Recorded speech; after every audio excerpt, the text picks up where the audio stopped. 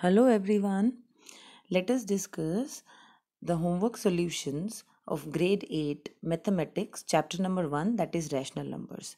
Dear students, we have learned about the definition of rational numbers, additive inverse, additive identity, multiplicative inverse, multiplicative identity in the previous lecture.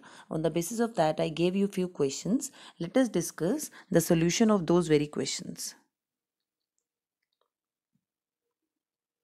Now, exercise 1.1, let us have a look at question number 2. The question says, write the additive inverse of each of the following. Now, before moving directly to the solution, it should be known to us how to find out the additive inverse of a rational number. As we have discussed earlier, what do you mean by additive inverse? Additive inverse means to find out the negative of a given rational number.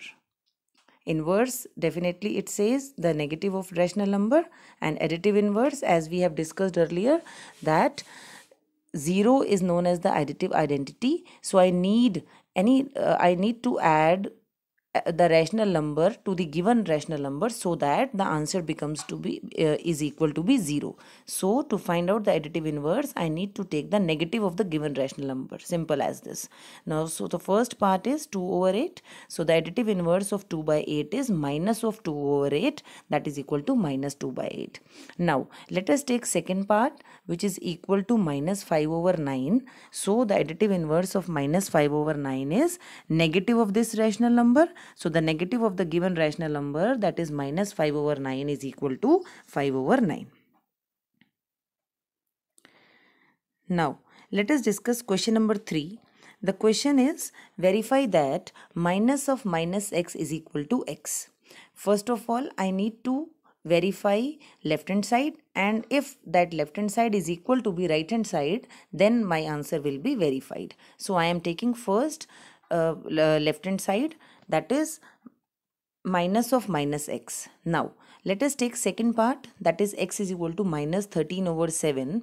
So left hand side is minus of minus x. First of all, I need to take the negative of the given value of x.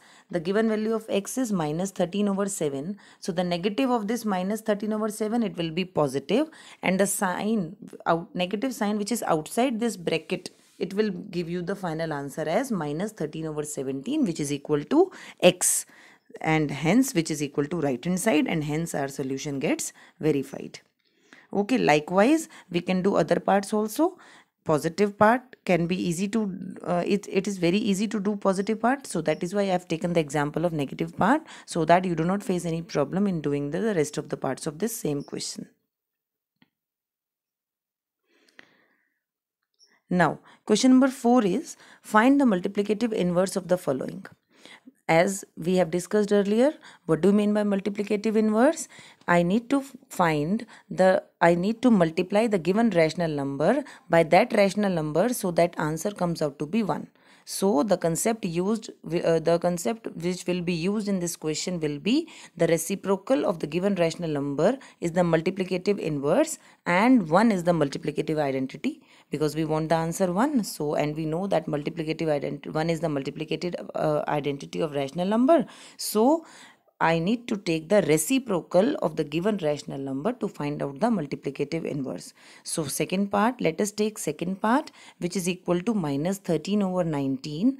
Now to find out the multiplicative inverse, I need to take the reciprocal of the given rational number. So the multiplicative inverse of minus 13 by 19 is equal to minus 19 over 13, which is the reciprocal of the given rational number. So it means while finding the multiplicative inverse, if the number is negative, the answer will definitely remain in negative, but the only thing is we need to take the reciprocal of the given rational number. That's it. Now let us take fourth part.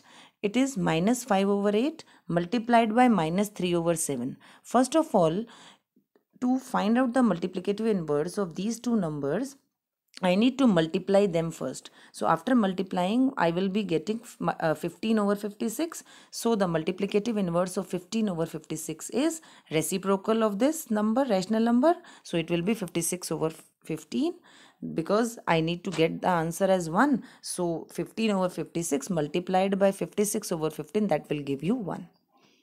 Okay, so in short, to find out the additive inverse, I need to get the answer 0. So to find out the additive inverse, I need to take the negative of the rational number, and to find out the multiplicative inverse, I need to take the reciprocal of the given rational number. I hope all these questions are clear. So you are supposed to do all these questions in your homework notebook. Thank you.